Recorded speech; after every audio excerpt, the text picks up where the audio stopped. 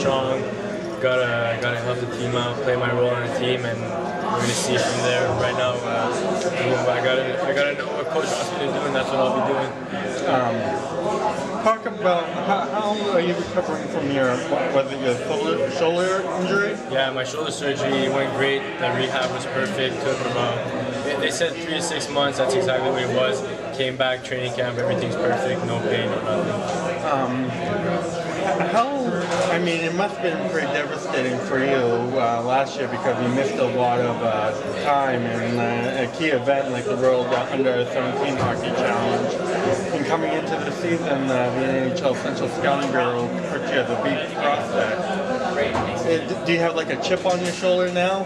Well, for sure I was disappointed, missing that big tournament. It was part of my development. Missing the rest of the half of the year, that was part of development too when you're 16 years old. I'm coming back here with confidence. I'm just going to do what I do best. I'm going to do what people recognize me for and hopefully just get drafted. That's my goal.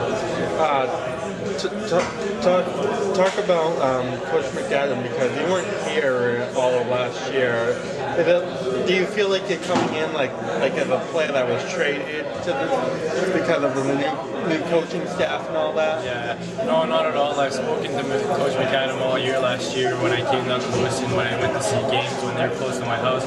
I talked to him all over the summer, and the guy said he was a great coach. So I feel like I've been with him already. Talk about having your brother Stefan as a player in the AHL, and how has he helped you with your development? He helps me a lot. I train with him all summer and with Patrick Cusack too. But my brother, he's my main motivation. That's what I look up to. He got drafted to the AHL. That's my goal. That's my dream. So that's exactly what I want to follow. What advice has he given you? Just train hard, work hard, pretty much what any advice anyone who's up there would give the kid trying to make it. Has he told you about the NHL draft process and all that, and what to expect throughout the year? Not really. I'm not expecting anything, because I don't know if I expect too much and then something happens.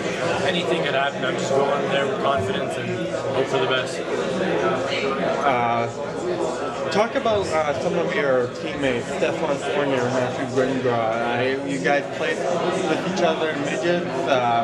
You guys have that chemistry back then Definitely. I think since we're 7, 8 years old, we've been playing together back home. The AAA hockey, the summer hockey, the winter hockey, everything. Now we're back here reunited. Hopefully we'll be playing together. If not, then we'll see how it goes. But the chemistry's great. I love being with those guys. They're pretty much my good friends from home.